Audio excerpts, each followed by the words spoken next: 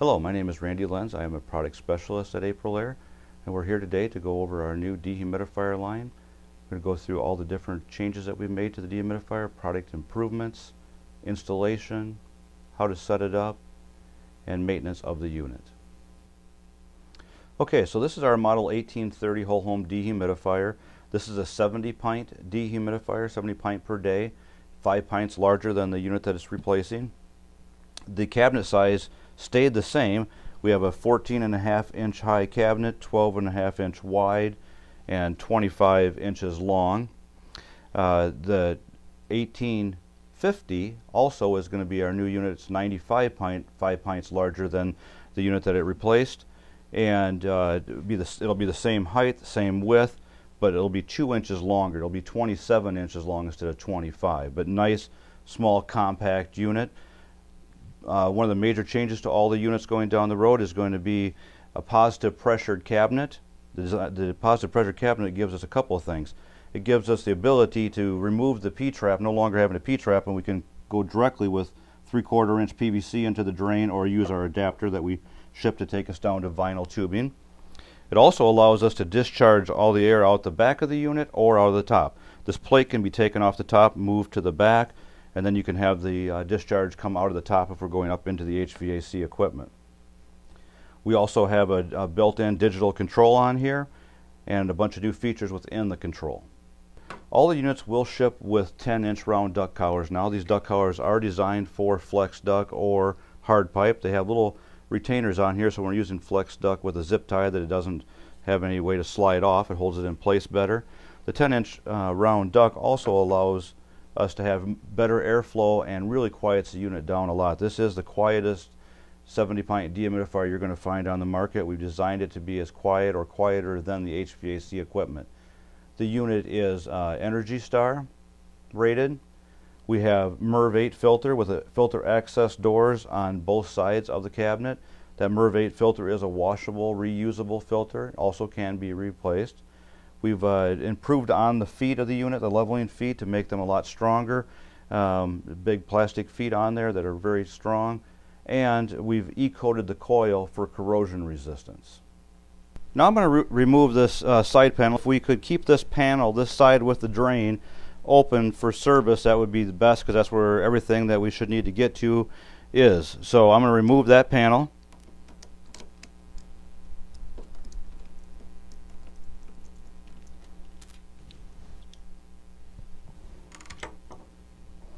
Okay, that's the last screw, and then we'll remove this whole side panel.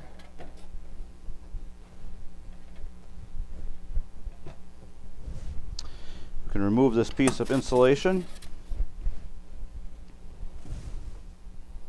And now you can see the internal components. You can see our blower wheel in here. It's an impeller type wheel. The coil with the E-coating on it. This is a cap tube design. Now on this side here we have the electrical panel, and you can see we have a nice diagram that shows you how the electrical schematic, and I'll take the one screw off here.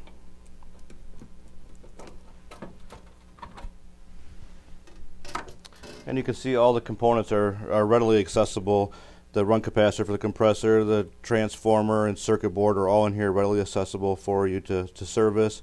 Everything is labeled real nicely so you know which wires go into frost sensor, high temperature, cutout, fan, compressor, all those are nicely labeled. All the terminals that we use now, all the connection are a Molex type connection that have a positive engagement, so they click into place, so they can't rattle free in shipping or anything else. They'll hold nice and tight.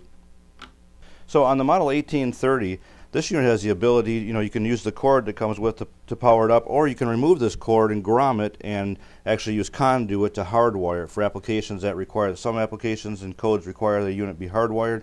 This unit has a dual listing with UL and ETL that it can be hardwired or plugged in with a cord. So you can remove the cord and directly connect to the terminal blocks. Now we're going to go over the installation of this product, and one of the things that you'll notice is we ship this unit with a shipping retainer around the compressor to keep the compressor nice and tight and doesn't a lot of movement during shipment. So we're going to remove this strap that's on here.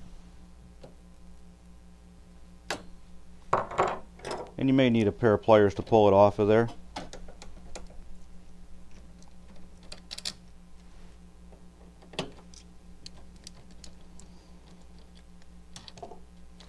and this can be discarded as well. It's just a retainer.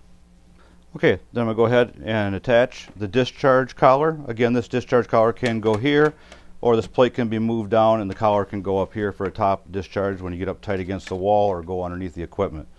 So we'll attach that with the screws that shipped with it. Okay, there are 5 screws on this collar, and then on the inlet collar there are 4 screws.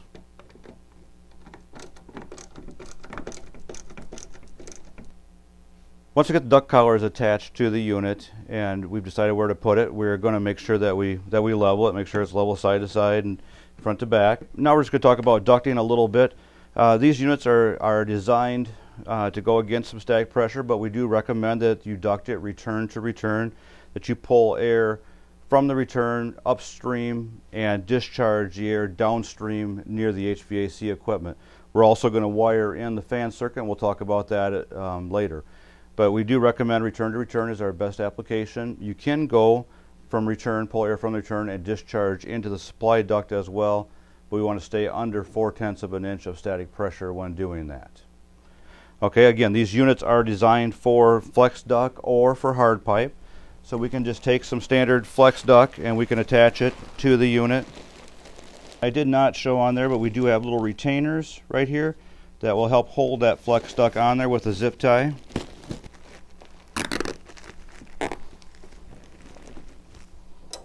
Now let's talk about the drain. Again, these are positive pressure cabinets, so there's no need for a P-trap.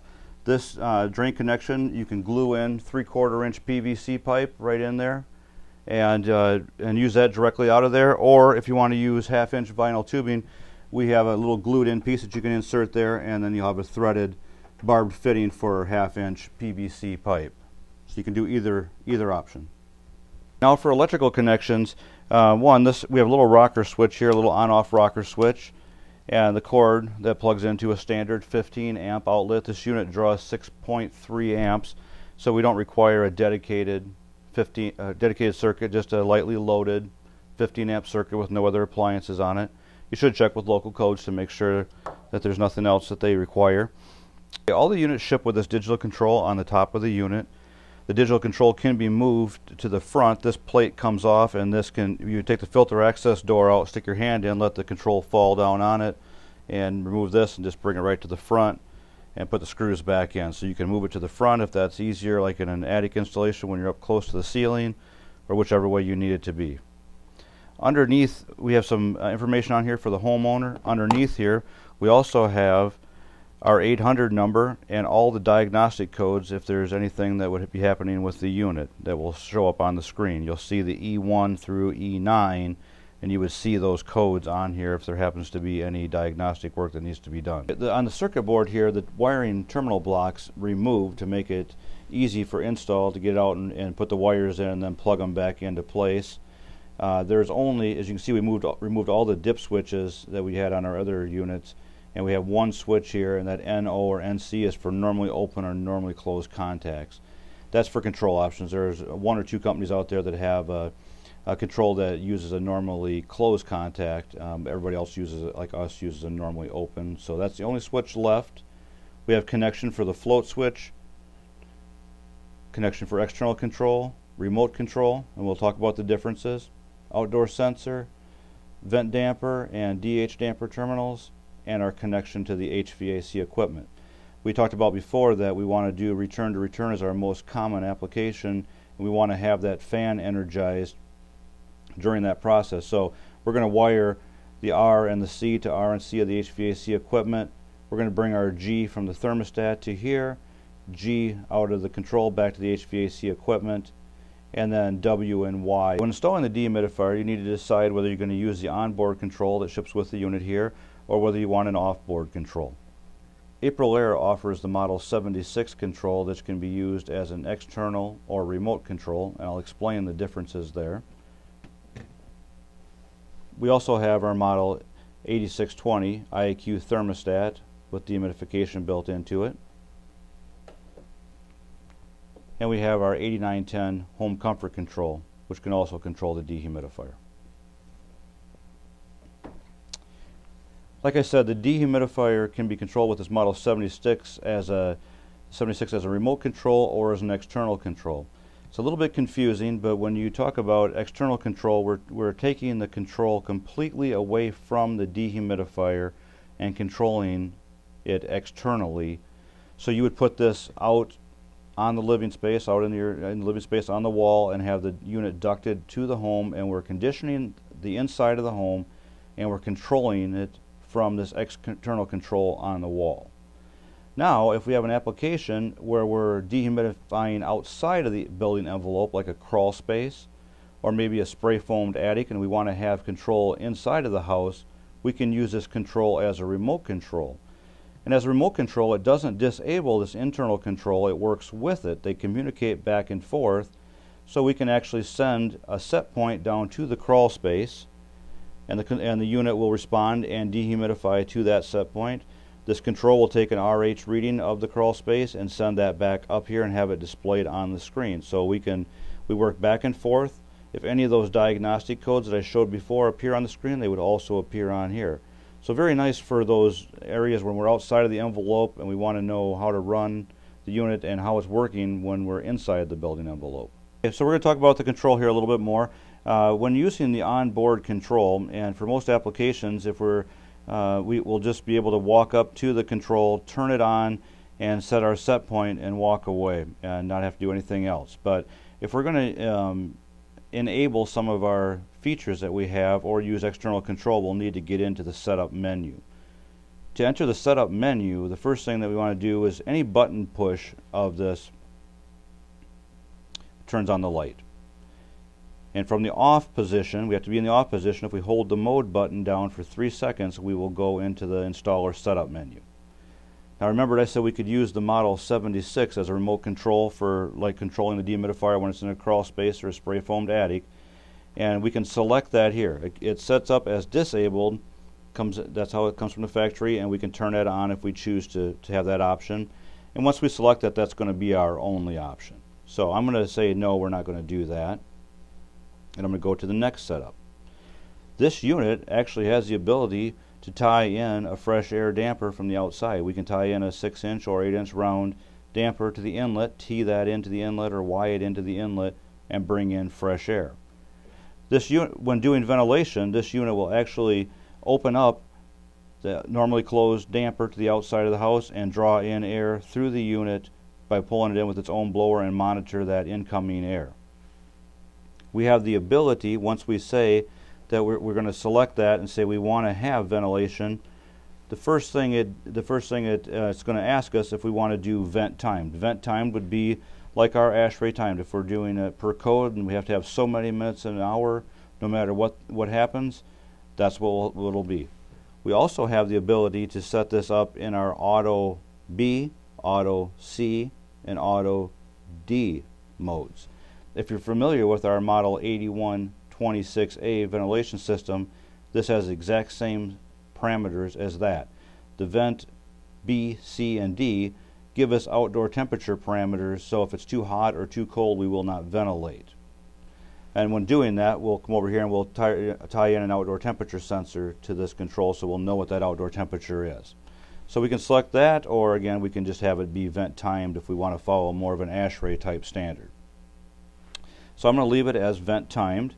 It's going to ask me how many minutes of ventilation, and I can adjust that up and down all the way up to 60 minutes, and that's how much ventilation we're going to provide per hour.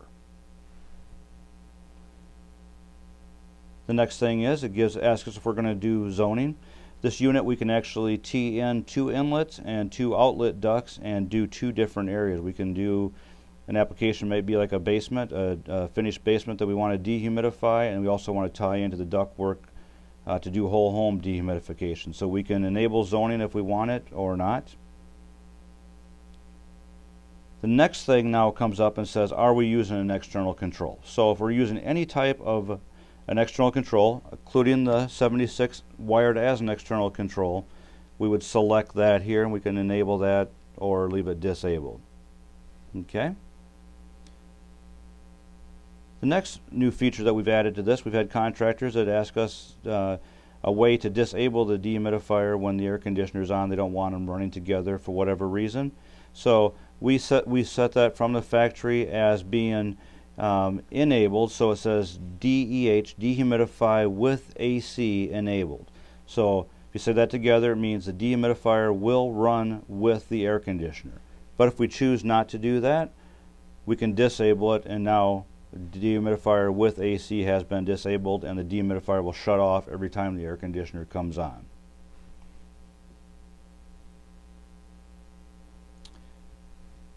If we have another device that we think we want the two devices to match together, this has a plus or minus 5% RH offset. And just like our thermostats, when we get to the last thing, it says done. Alright, once you get the unit completely installed and we want to turn the unit on, anytime you turn the unit on when we're using the internal control, it's going to take an air sample, or any time that you increase the set point, it'll take an automatic air sample.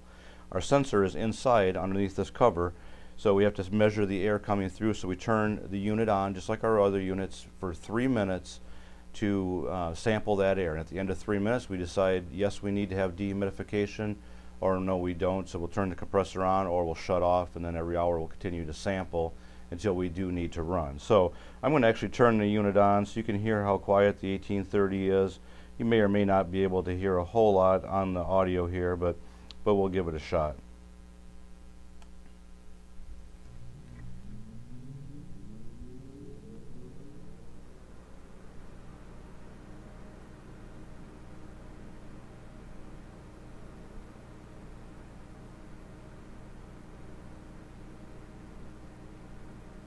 The unit runs very quiet. If at the end of the 3-minute sample, if the compressor comes on, you can hear the compressor initially start, but after that you can't even hear the compressor running. It is very quiet. There you have it. Aprilaire's upgraded dehumidifier line, including higher capacity moisture removal in a smaller, quieter unit.